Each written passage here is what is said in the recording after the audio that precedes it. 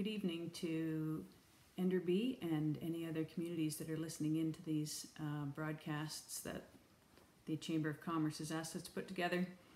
The Chamber gave us 12 questions, 2 of which are actually the same, so I'm going to answer 11 of those questions, and I hope you can forgive me for reading my answers, but in the interest of trying to get a full answer in a limited amount of time, I wanted to make sure that I didn't miss anything. So the first question was about how I would advocate for the implementation of the Truth and Reconciliation Commission and the United Declaration of the Rights of Indigenous Peoples.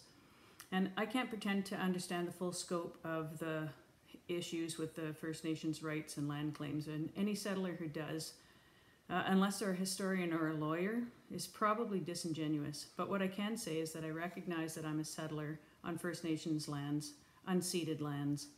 I understand that the rights of First Nations people have been suppressed for more than 200 years, and that all the governments of Canada have not upheld the rights of Indigenous peoples that were given to them by the Proclamation of 1763, rights that have subsequently been upheld by our Constitution and the Supreme Court of Canada.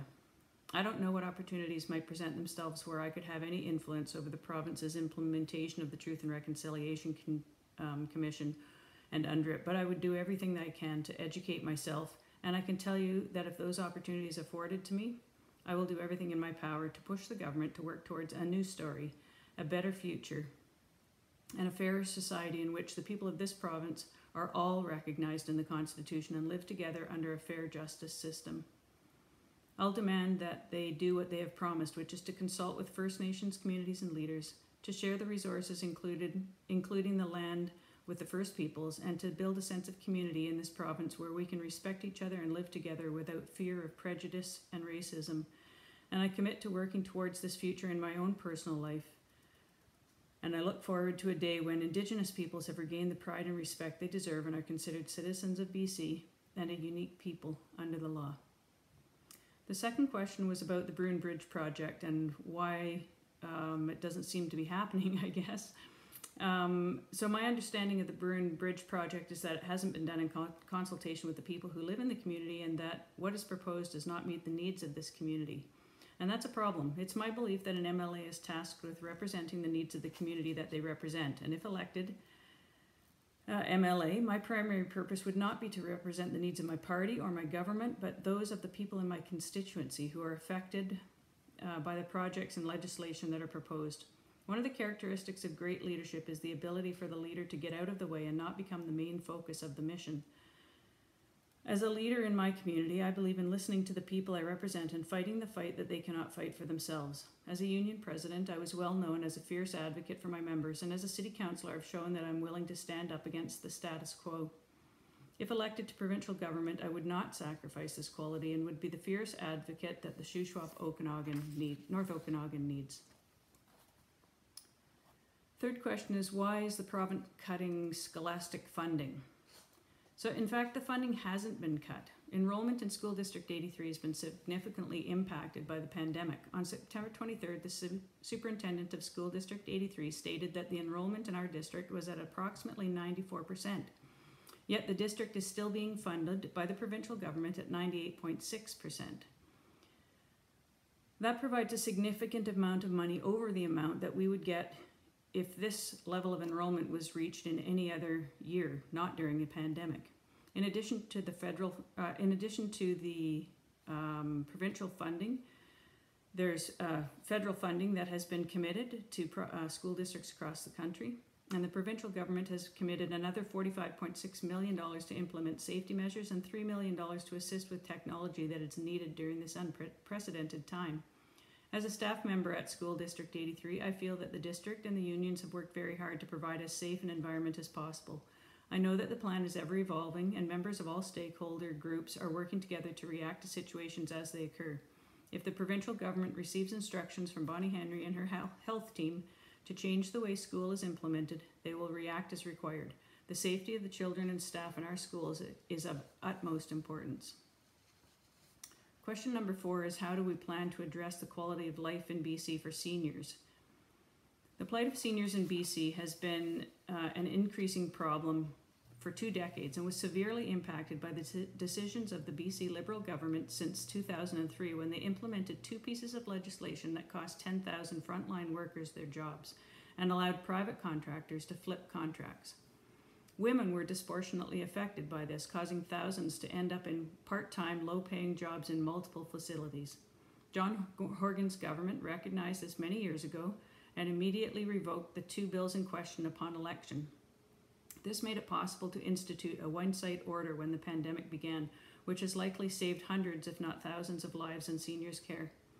The Horgan government raised the wages of these frontline workers and is committed to keeping that increase once the pandemic is over. They have also committed to hiring 7,000 new healthcare workers, 2,000 of them in seniors' care alone. If you or a loved one is in need of seniors' care in the future, you deserve better than the BC Liberals and have been promised a better system and better care under the NDP plan. Question 5 says, how do you feel about the transportation options currently available in the province? So transportation is an important part of the fabric of both the urban and rural landscapes of BC, and the Horgan government has committed to improving transportation throughout the province. Residents of rural areas are at a significant disadvantage when it comes to transit because it's expensive. It's an expensive service to provide, while our density is very low. All levels of government need to recognize the needs of their unique regions and work towards unique solutions that work for them. Question 6 is, would I'm not sure if they mean me personally, but would an elected government, I think, audit ICBC? So questions 6 and 8 are pretty much the same question, so I'm just going to answer them both here at the same time. Under the Clark BC Liberal government, ICBC was used as a secret fund to give the appearance of balanced budgets to the people of BC. It was a dishonest and underhanded move that put the cost of tax cuts for the rich on the backs of working people across the province. David Eby and his team investigated the extent of this problem after they were elected and described what he found there as a dumpster fire. The NDP have been re-evaluating ICBC for 3 years and have put together a plan intended to improve services to people injured in accidents, remove the requirements to battle for coverage in court where no one wins but the lawyers, and to reduce the cost of auto insurance by 20% beginning in the year 2021, so a few months from now. Question 7 is, do you plan to raise the level of money given to the disabled and seniors? It's been described as shameful and below poverty levels. I can't argue with that. Supports for disabled and seniors are significantly underfunded. No one should have to live below the poverty line. But the big initiatives that could significantly impact this would come from a federal level. I believe national pharmacare that covers prescriptions, dental care as part of our healthcare plan, and other initiatives like that would have an immediate effect on the cost of living for seniors and those who can't work and would help lift them out of poverty. Diabetes needs to be covered by our healthcare plan, and hearing loss needs to be part of the Disabilities Act so that hearing aids are covered by the pharmacare plan. Rental subsidies as proposed by the NDP and deferred taxes for seniors are initiatives that can help. All levels of government need to work together to provide relief, particularly now during the pandemic. We're all going to get further ahead by pulling in the same direction together. I'm skipping question 8 because I answered it in 6, and here's question 9. Are you aware of the escalation of crime seen after the end of the CERB in Enderby, and basically what are we going to do about it? It's my belief, and this has been shown in multiple studies over many years, that people who commit crimes are often not bad people, but people caught in bad situations.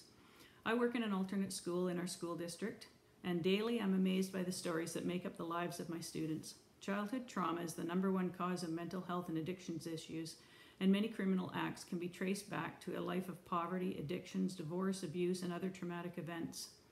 I recommend reading some of the excellent material written about this phenomenon.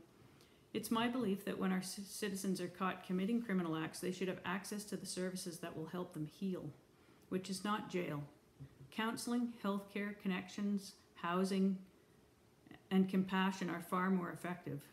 Some of these are services that were severely impacted by the cuts of the BC Liberals, and the effects have been escalating for almost 2 decades. The fact that crime increased after the CERB ended is a good indicator that if people can afford a home and enough to eat, they're less likely to commit crimes. It's not policing we need to increase, it's social services, which will help people get well and provide for themselves and their families. Number 10. If elected, what 3 practical steps would you take to put Enderby and the area or all small towns on a firmer financial footing? Each small town in BC has a unique fingerprint and the approach will vary across the province. However, we all depend on small businesses. The BC Liberals will tell you that the answer is to give tax cuts to the rich and corporations in hopes that the increase in their revenue will trickle down to the rest of us. That's called trickle-down economics, and we saw the BC Liberals try that approach for 16 years. But experts will tell you that the trickle-down economics was debunked more than 40 years ago, in the 70s. It doesn't work.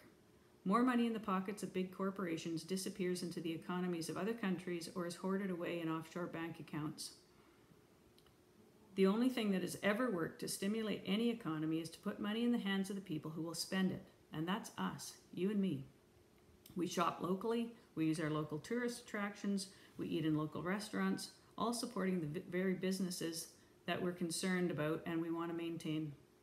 During the pandemic, the NDP have committed $300 million in grants and tax breaks for small businesses to help them get through this unprecedented time.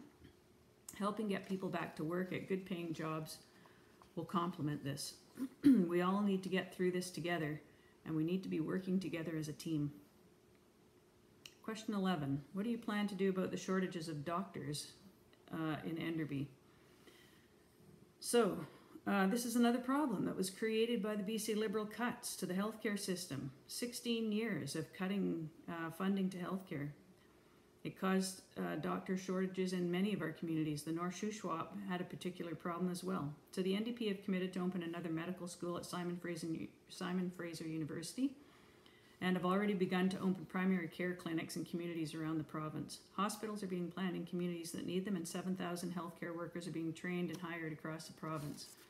We see our neighbours in Alberta walking back a recent announcement to lay off 11,000 healthcare workers in the middle of a pandemic. Is that the future you want in BC? I sure hope not. Question 12. What is your party's stance on BC's substantial oil and gas reserves? So the NDP have been working diligently to find a balance between developing oil resources and keeping BC trades working and implementing the aggressive climate plan of Clean BC. Most of us agree that we need to transition away from the oil and gas industry and open up new opportunities in a green economy. John Horgan's government has already started moving in that direction with initiatives like the rebates for electric cars, the charging infrastructures being installed around the region, the ban on gas and diesel cars by 2040, and a commitment to be carbon neutral by 2050. The NDP will train workers in new industries to facilitate a transition away from oil and gas without leaving workers and their families behind, and without sacrificing our commitment to reduce carbon emissions and reduce our impact on the planet. So that's the end of the questions. I hope that if you have any further questions, feel free to contact me. You can reach me at my campaign office or on the website at sylvialindgren.bcndp.ca. Thank you.